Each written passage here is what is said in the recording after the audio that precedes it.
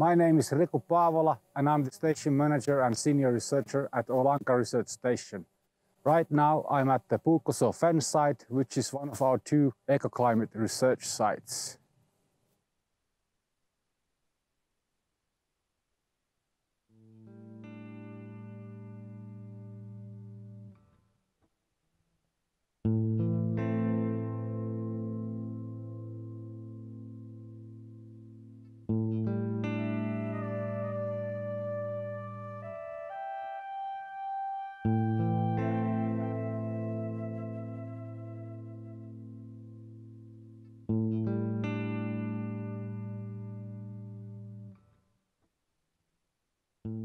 In this area we have a lot of exciting new research. First of all, we have now continuous methane and CO2 measurements started by Torben Christensen and his group from Aarhus University in Denmark. We have recently installed PAR sensors, which means photosynthetically active radiation. Also, we have installed a Trios Opus, continuously measuring a DOC sensor at the nearby river Oulanka joki. Sieltä se laite nousee.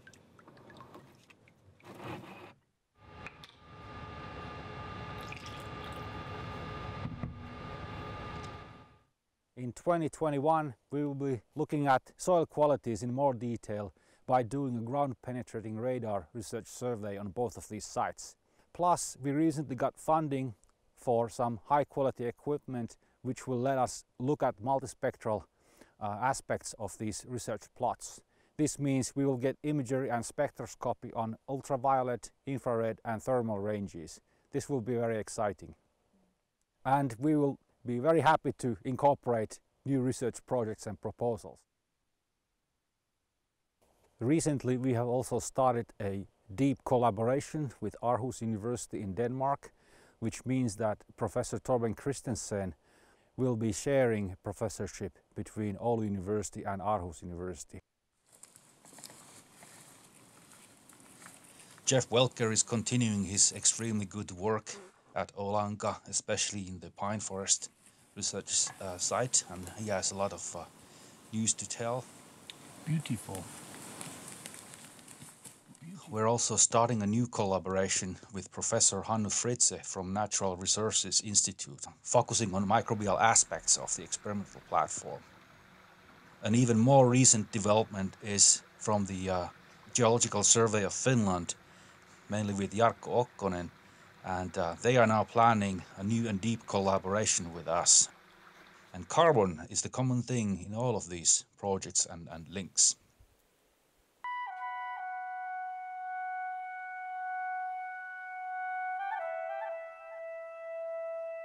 My name is Torben Christensen. I'm a professor at Aarhus University. I'm a climate scientist specializing in Arctic ecosystems. Here in Oulanka, we're interested in the greenhouse gas exchanges in the ecosystems that are holding a lot of carbon. There is about 7 meters of peat, that's pure organic, dead organic material, which is carbon, stored here, and we're interested in the dynamics and how well and stored that is, if it may end up in the atmosphere. And we're interested in comparing it to sites we have in the high Arctic, where we are experiencing warming very rapidly. And we are then sort of wanting to compare this more moderately cold environment with the very cold Arctic, and look at differences and how the climate change is in fact progressing in the northern environments. The Oulanka Research Station is a perfect place for us to bring students to teach a future generation of researchers on the issues relating to carbon exchanges in high northern environments and how that is interacting with climate change. So what we're installing here now is equipment that can measure methane.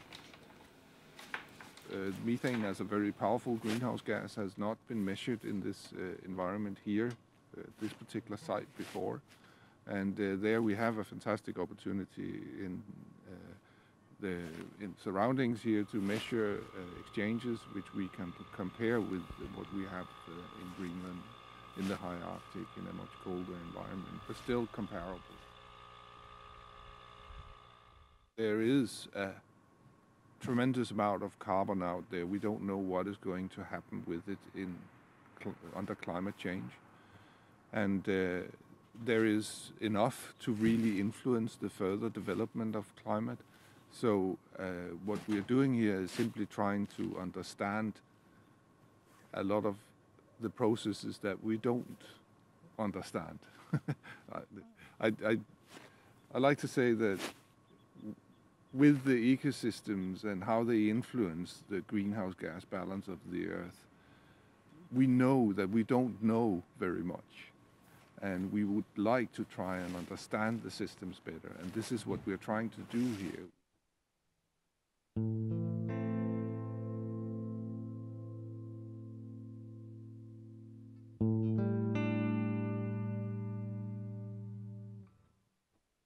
My name is Liselotte Sørensen. I'm here in Oulanka to measure greenhouse gases. And I mainly here measure the greenhouse gas CO2.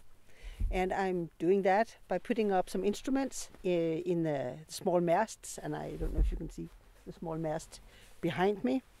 And that's going to be measuring over the winter, so we can see how the greenhouse gas or how the CO2 is released or taken up by the surface over the winter. The measurements we're doing here, it would be really great if we could have these type of measurements over several years, because in that way we can actually see how climate is affecting the uptake of CO2 or the release of CO2, of course. So that would be very valuable to our science. Another thing we're looking at is actually the energy budget. We also measure the energy, incoming energy and outgoing energy from the system, to see how it affects the greenhouse gases and how it affects the ecosystem in general.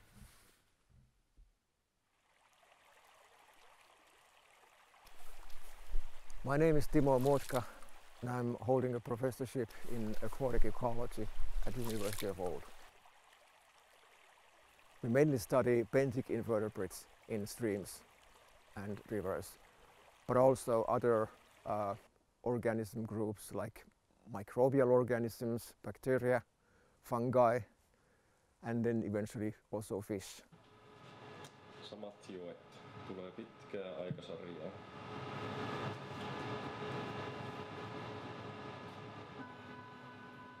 We have been monitoring 24 headwater streams that drain River Oulanka and other large rivers in the area for more than 20 years now, and that's pretty exceptional internationally. There aren't many corresponding data series anywhere. We study also microbial communities, particularly bacteria, and then the quality of dissolved organic carbon that originates from the terrestrial ecosystem is a very important factor regulating bacterial communities. So that's the link to carbon.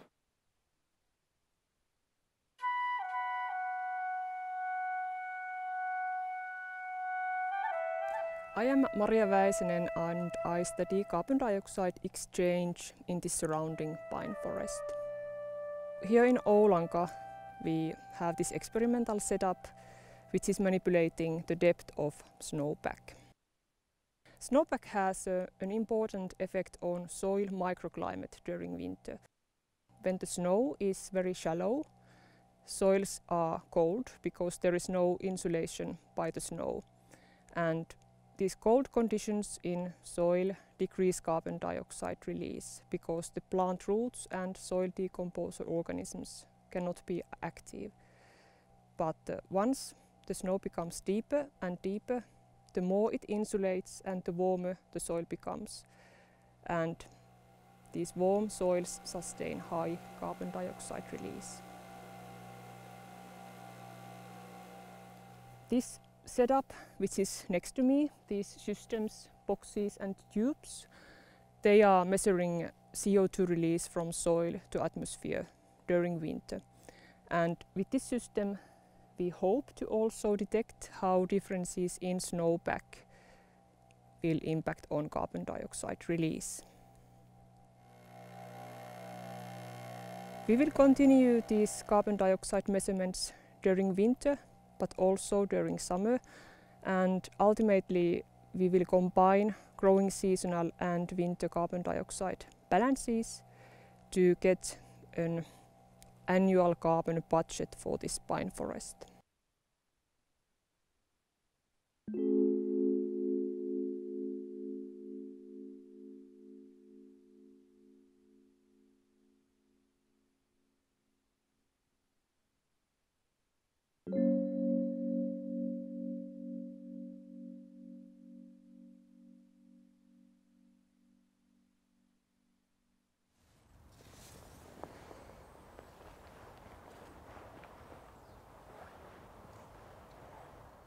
Hi, my name is Gesche Blume-Verri. I'm a plant ecologist, ecosystem ecologist, but I really try to figure out what the roots are doing. And I think that's quite interesting because they're really hidden from our view, and so we don't really know what's going on. And that is like the main goal of my research. So what we are trying to figure out in Oulanka is really how the changes in winter climate on the one hand, so more or less snow, affect root patterns. But then also how does a change in herbivory, so if we have more or less reindeer grazing at the site, does that change how the roots react? One of the reasons why roots are not looked at that much is just because it's really difficult to see them. And one of the methods that I use in my research also in Oulanka is to use these so-called mini rhizotrons, which are transparent tubes that are being buried permanently in the soil. And then we have a scanner, a root camera that we can put in and then take pictures of the soil surface and the roots at the tube. And with that we can actually go back over time to the same spot, observe the same roots and see when the production is taking place. Is it more in early summer or late summer or during midsummer? Is there any production over the winter? Does it change with, for example, less snow? We have deeper roots or more shallow roots. And that's really one of the really nice things with these mini rhizotrons, because they allow us to look below ground. Plants are generally really important in the carbon cycle because they are kind of the pathway. So they take up carbon from the atmosphere through photosynthesis and then store it in their biomass, and then also eventually it ends up in the soils. And that's why the roots are really important in that cycle.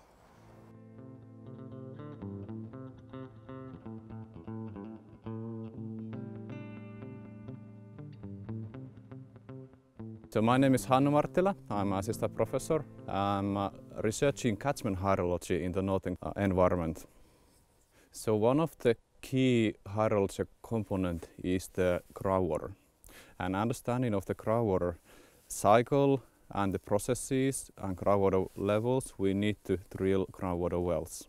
So we need wells to monitoring the fluctuation of the water table during the different seasons, because the groundwater is also important carbon source in the landscape, and quite often it's ignored in the calculation. So in Oulanka we want to now quantify the carbon which is coming also from the groundwater sources to the rivers. So far there hasn't been any groundwater research done in Oulanka. So this is one of the first studies done in this region. It's like a missing link at the moment. Next steps in the future is that we are starting to build the groundwater model to the site, which is giving us the possibility to not only to model the groundwater movement, but also to study to predict the future. So with the modeling we can see the future, and then with the understanding of this hydrological cycle, we can then also start to understand that how does it affecting on the carbon cycle in these landscapes.